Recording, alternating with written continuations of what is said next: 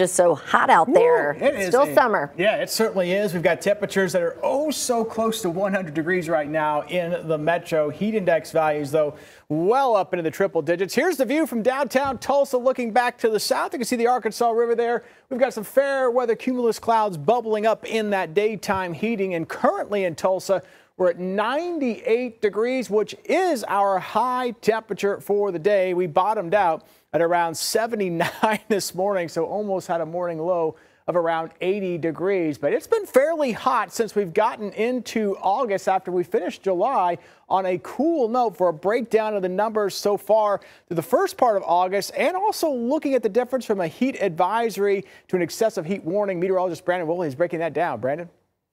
That is right, Michael. Of course, we started the month super hot, and then we got that break. You can see those blue numbers there indicating below average high temperatures.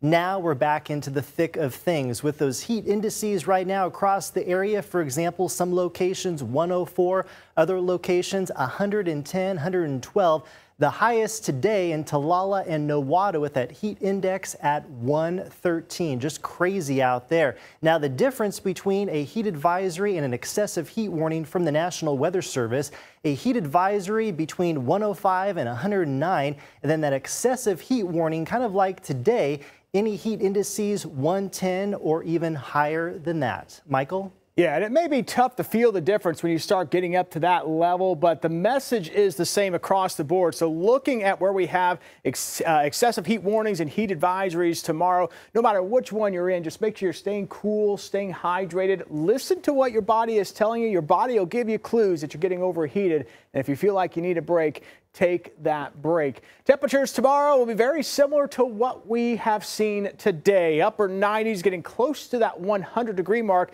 Now, I am going to add a chance for a few showers north tomorrow morning. We're going to look at that graphically in just a second. And then we'll have a chance for a few storms popping up late tomorrow afternoon into tomorrow evening. We're going to look at that as well. And again, those heat index values tomorrow will be well up into the triple digits with highs in the mid to upper 90s, and we might even sneak in a 100-degree reading somewhere across green country tomorrow. Heat index values will taper off a little bit as we go into Saturday and Sunday, but it is still going to be hot for the weekend. That may come with a few storm chances as well, especially each morning through the upcoming weekend. Right now, we're quiet here in eastern Oklahoma. You can see a few showers and thunderstorms starting to bubble up here, parts of Kansas, all the way back to near Amarillo, Texas. That's that weak front situated here just to our north and west, and that's what's going to inch a little bit closer to us as we head into tomorrow. So I still think tomorrow morning we'll keep an eye on it. I wouldn't rule out this particular model is not very aggressive with it, but I would not rule out perhaps a few showers, maybe a rumble of thunder, especially as you go into northern portions of the region tomorrow morning. Bartlesville, you're starting school tomorrow morning.